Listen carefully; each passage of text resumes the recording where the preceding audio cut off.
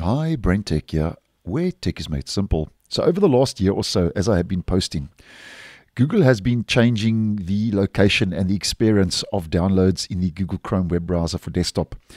And as I have mentioned in previous videos, they have been pushing out, using a controlled rollout, the new download bubble and hub that is found to the top right in the toolbar of the Chrome web browser for desktop, which replaces the old download shelf that has been around in Google Chrome for desktop basically since the beginning of the browser's inception and launch. And the download shelf would show you your progress, and you could also access your downloads from that shelf at the bottom of the browser.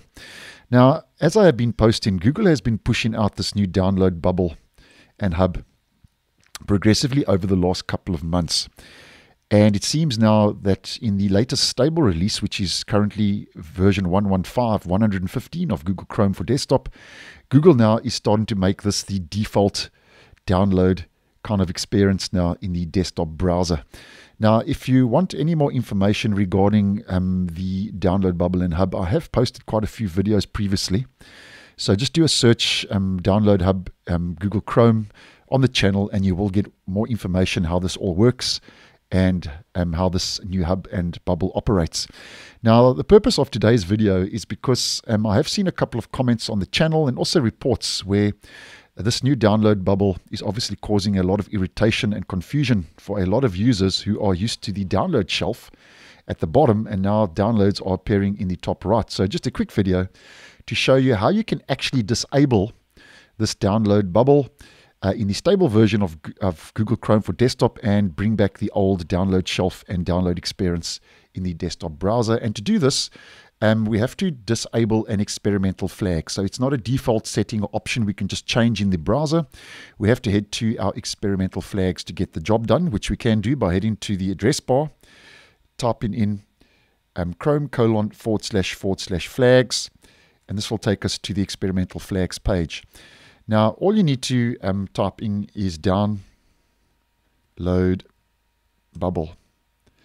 So here we go, and it says enable download bubble. Enables the download bubble instead of the download shelf. Now you can see that this is now a default feature. So the flag is actually set to default. That's why it's now placed at the top. So to bring back the old download shelf, we just change that from default to disabled. And then we'll have to relaunch the stable version of Google Chrome, version 115, to apply that flag. And now you'll see that the download bubble has been removed. And as an example, if I just do a quick download here, so we can just demonstrate for the purpose of today's video, everything should be the way it used to be. I'm just going to do a quick download, save image as, save, and there we go.